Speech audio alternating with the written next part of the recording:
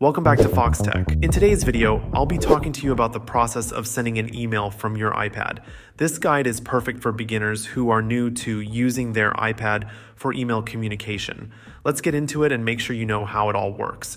First things first, let's cover some basics. To send an email from your iPad, you need to have internet access and an email client set up.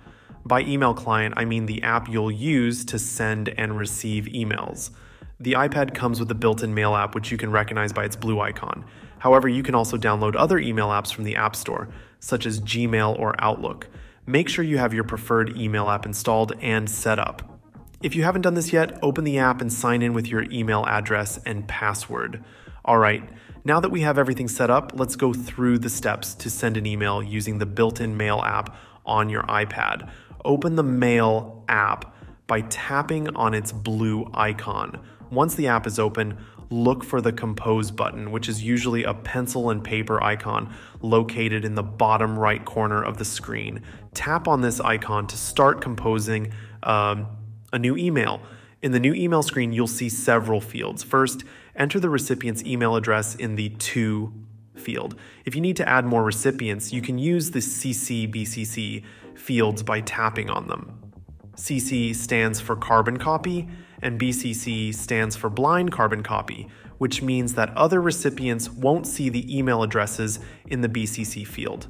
Next, type the subject of your email in the subject field. This gives the recipient an idea of what your email is about. After entering the subject, tap the email body area to start writing your message.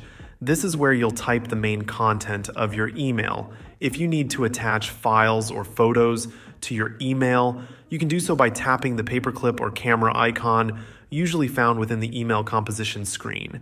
This allows you to add attachments directly from your iPad. Once you've written your email and added any necessary attachments, it's time to send it.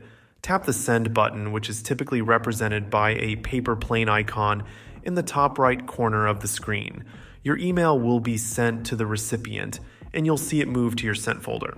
This process is quite similar across other email platforms like Gmail and Outlook, though the positions and appearances of the buttons might vary slightly. The basic steps remain the same: composing a new email, entering the recipient's information, writing your message, attaching any files, and hitting send. Thank you for watching this video on Fox Tech. I hope you found this beginner's guide to sending emails from your iPad helpful. If you like this video, please give it a thumbs up and don't forget to subscribe to the channel for more tech tips and tutorials. See you guys later.